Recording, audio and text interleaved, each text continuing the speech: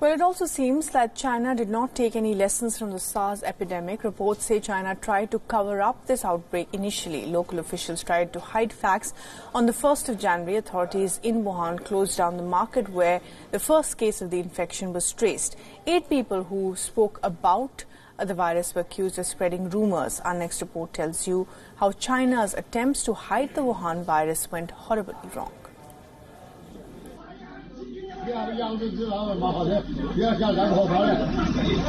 A determined China wants to crush the Wuhan virus,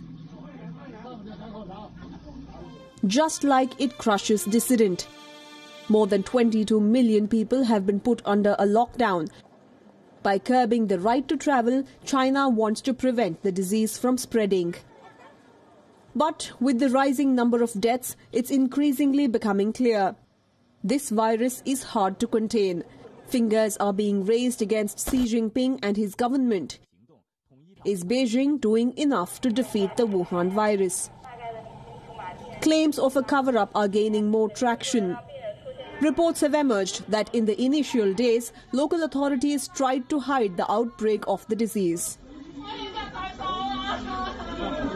In this tweet, a journalist referring to a local source reported that 8 people were detained in Wuhan. They were accused of spreading rumours about the virus. But hiding the truth only made the situation worse. The outbreak became difficult to contain for the lawmakers in Wuhan. Within weeks, it spread to several provinces of China. China's culture of secrecy became its worst enemy. Peter Cordingley was the spokesman for the World Health Organization during the SARS crisis. He took to Facebook to raise an alarm.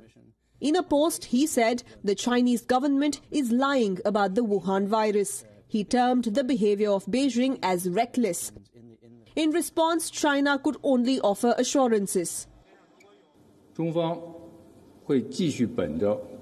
China will continue to maintain an open, transparent attitude, act in a responsible manner for the global health and safety, report any outbreaks and maintain close communication with the World Health Organization, relevant countries and regions, including Hong Kong and Taiwan. We also believe that the Emergency Committee at the World Health Organization will base their findings about the outbreak on truth, science, impartiality, reasonable analysis and sound judgment. On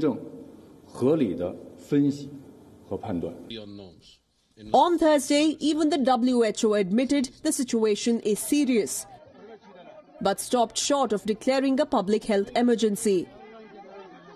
Make no mistake, this is though an emergency in China, but it has not yet become a global health emergency.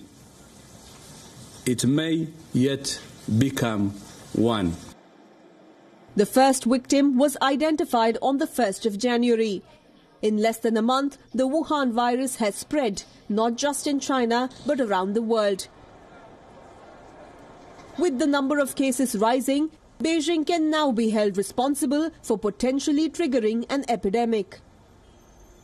Bureau Report, WION World is One.